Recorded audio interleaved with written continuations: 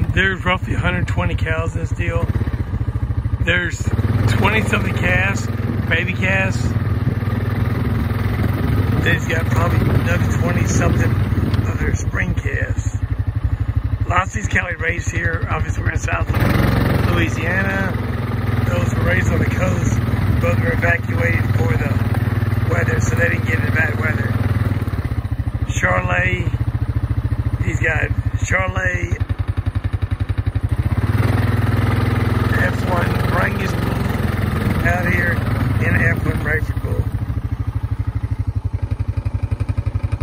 Okay, probably has 30 little calves born on these past month and a half. 20 something anyway. Then he's got some bigger calves too. The bulls stay year round, but normally they just sold 30 calves off these cows. So normally they have a fall season and then obviously a spring, fall, winter season, then a spring season. They just started, although it's August or September, but the fall calving season just started about a month ago or so. But we use the word loose. They call it fall. It's really summer. I'm just saying what people say.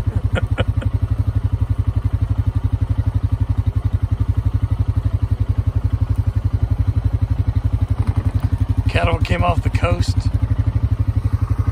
These are typical crossbred cows. There's lots of Brayfords in here, some Brangus in here. Lots of these cattle are home raised. They retain their heifers.